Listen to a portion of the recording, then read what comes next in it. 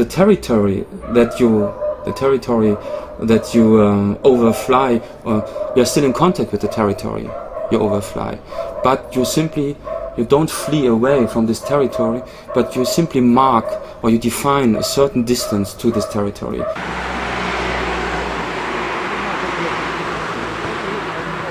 Not to flee reality, but to intensify your relation to the reality space, to the texture of facts, by overflying it.